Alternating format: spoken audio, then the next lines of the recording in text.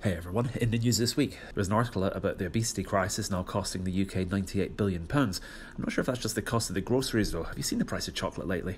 Personally, I like to follow the government's advice of always buying food that's locally sourced, by which I mean I buy my microwave meals from the corner shop.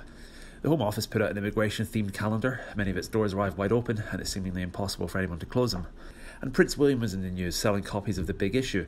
I'm guessing it's to raise awareness about homelessness, although they might just be trialling the idea for Harry if he ever tries to come back to live in the UK.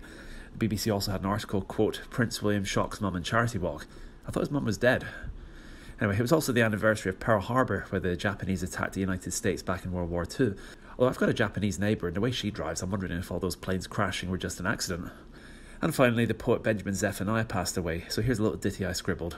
Benjamin Zephaniah was a poet. He was ill and did not show it. The BBC was sad to know it. They were his biggest defender. Now they need a new contender to write about left-wing stuff in all its splendour. £100 says a one-show presenter invites on 3 candidates who are all minorities and transgender.